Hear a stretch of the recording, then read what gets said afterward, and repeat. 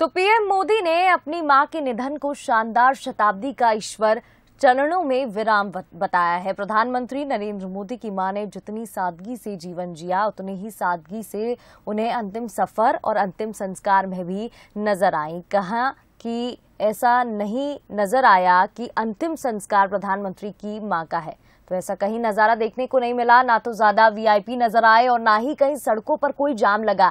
जाहिर है सादगी पसंद नरेंद्र मोदी ने इस बात का पूरा ख्याल रखा और निधन के तुरंत बाद पूरी सादगी से परिजनों की उपस्थिति में ही अंतिम संस्कार हुआ। और इन तस्वीरों से समझा जा सकता है कि मोदी पूरी सादगी से अपनी मां को भावुक विदाई दी।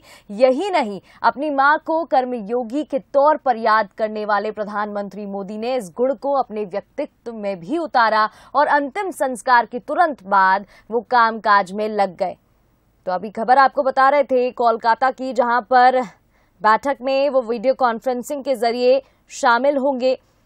तो यहां अंतिम विदाई दी और अब देखिए कामकाज में भी प्रधानमंत्री मोदी लग गए हैं। और ये 3 तस्वीरें टीवी स्क्रीन पर, पहली वो तस्वीर जहां अर्थी को कंधा देते हुए प्रधानमंत्री मोदी नजर आ रहे हैं, अंतिम विदाई के दौरान वाहन में ही बैठे रहे थे। और तीसरी तस्वीर जहां मां को मुखाग्नि दी गई।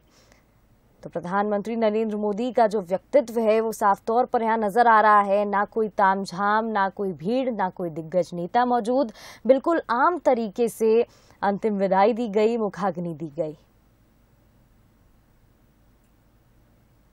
और चलिए इस खबर पर अधिक बातचीत के लिए हमारे साथ न्यूज हेड शरद द्विवेदी जी भी जुड़ गए हैं, उनसे बातचीत कर लेते हैं। शरद जी, अंतिम विदाई दे दी गई है, मुखाग्नि दे दी गई है और देखा यह गया कि बिल्कुल आम तरीके से, ना कोई तामझाम, ना कोई भीड़, ना कोई नेता मौजूद, बिल्कुल आम तरीके से मुखाग्नि दी गई है।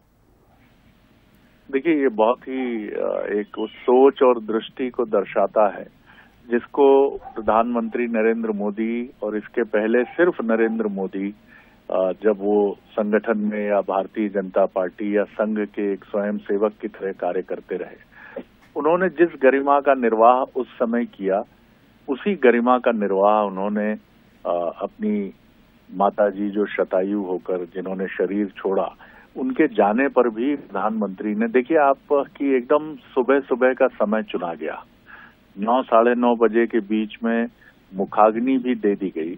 और कोई, क्योंकि प्रधानमंत्री जानते थे कि पूरे देश से न सिर्फ वीआईपी जितने हैं, भारतीय जनता पार्टी शासित राज्यों के मुख्यमंत्री, तमाम पदाधिकारी, मंत्रीगण, केंद्रीय मंत्रीगण और दूसरी पार्टियों के प्रमुख नेता और देश विदेश के दूसरे लोग भी आमतौर पर ऐसे मौकों पर सभी बड़ी संख्या में आने की इच्छा भी रखते हैं और दिवंगत व्यक्तित्व को अपने श्रद्धा सुमन भी अर्पित करना चाहते हैं।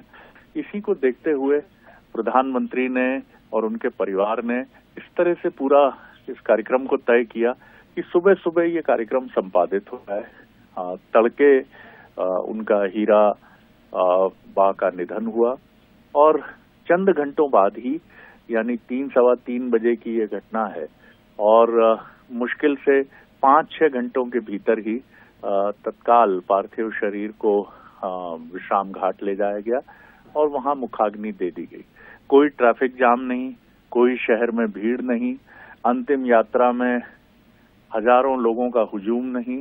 और इसकी पीछे वजह यही है कि कर्म प्रधान है वो एक भरा पूरा जीवन जीकर बाविदा हुई हैं। जो गहरी पीड़ा है, व्यक्तिगत क्षति है, उससे बिल्कुल भी इनकार नहीं है। उस गहरी पीड़ा से प्रधानमंत्री भरे हैं, लेकिन एक कर्मयोगी की तरह माताजी को, अपनी मां को अंतिम विदाई देने के बाद प्रधानमंत्री फिर उसी कार्य में जुट गए हैं जिसका आशीर्वाद उन्होंने अपनी मां से ही लिया है कि बेटा हमेशा अपने कर्म पर डटे रहो, अपने कर्म को लेकर आगे बढ़ते रहो। तो एक बहुत ही अनुकरणीय उदाहरण प्रधानमंत्री नरेंद्र मोदी ने प्रस्तुत किया है कि आमतौर पर राजनेताओं के सुख और दुख के अवसरों पर हजारों लाखों लोगों की भीड़ उमड़ती है। 2-2, 3-3 दिन तक जिस भी शहर में ये घटनाक्रम घटता है, वो चाहे सुख का हो या दुख का हो, वहां लोगों का हुजूम उमड़ता है और उस शहर में परेशानियां होती हैं, चुनौतियां होती हैं। लेकिन ये जिस तरह से, जिस सादगी से ये सब संपन्न हुआ है, वो अपने आप में एक मिसाल है, एक अनुकरणीय उदाहरण है। जी जी शरद जी, बिल्कुल ठीक कहा आपने। पैसे के साथ एक किताब नहीं, माफ कीजिए, भगवत गीता जो हमारा ग्रंथ है वो दिया जाता था उनको। और ऐसे में एक श्लोक है कि कर्म करता जा और फल की चिंता मत कर। और ऐसे में जो प्रधानमंत्री कर्म कर रहे हैं, सभी को संदेश भी मिल रहा है, माता जी से जो उन्हें सीख मिली है वो पूरी दुनिया तक भी पहुंच रही है। बहुत बहुत शुक्रिया हमारे साथ जुड़ने के लिए और तमाम बातचीत के लिए। तो देखिए, शानदार शताब्दी का ईश्वर चरणों में विराम, ये वो शब्द हैं जो ट्वीट के जरिए प्रधानमंत्री मोदी ने लिखे और सभी को जानकारी साझा की। नरेंद्र मोदी की मां पंचतत्व में विलीन हो चुकी हैं और मां को मुखाग्नि दी गई है और ये तस्वीरें भी आपको टीवी स्क्रीन पर दिखा रहे हैं। तो अर्थी को कंधा दिया गया।